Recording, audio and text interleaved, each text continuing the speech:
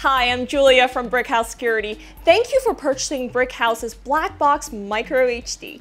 In the box, you'll find the Blackbox Micro HD, a mini USB cable for connecting the device to your computer, a user guide, and a mini USB wall charger. On one side, you'll find the micro SD slot card, power indicator light, mode switch, and the power button. On the other side, you'll find the mini USB port.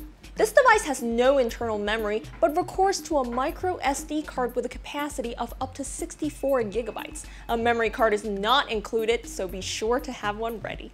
On the bottom of the Blackbox Micro HD, you will find a recessed reset button, which can be used to reset the device. Above that, there is a recessed upgrade button, which can be used to upgrade the device. This device needs to be charged using the included wall charger for 8 hours to record for the battery's maximum 10 hours.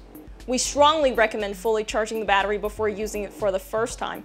To use custom settings, you will need to use the Blackbox software so that they can be set up. Go to BrickhouseSecurity.com, go to our Blackbox Micro HD page, and click on the Download Software link to save it to your Mac or Windows PC. Open the downloaded file and follow the prompts to install. This typically takes only a few minutes. Once installed, open the software and connect the Blackbox Micro HD to your computer with the included USB cable. From here, you can make changes to your time-date stamp and your custom settings.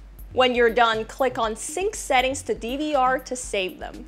To use custom settings, the mode switch on the device needs to be set to custom recording.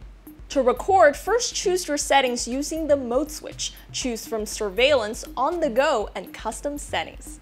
Note that to use motion-activated recording, you will need to connect the device to your computer and enable that feature in custom settings. Thank you for viewing our Getting Started video for the Blackbox Micro HD.